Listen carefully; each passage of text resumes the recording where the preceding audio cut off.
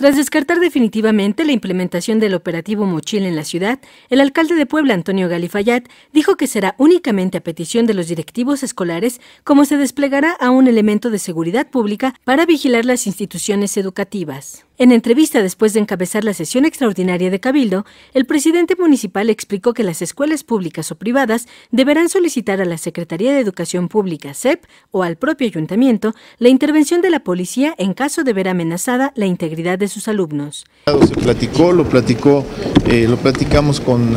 algunos regidores, estuvo también el señor diputado Cirilo, el secretario de Educación Pública, un servidor, el secretario de Seguridad Pública también, y bueno, se vieron ahí 14, 15 puntos que yo creo que se los han pasado, si no se los vamos a pasar, en beneficio de lo que son las escuelas públicas y privadas,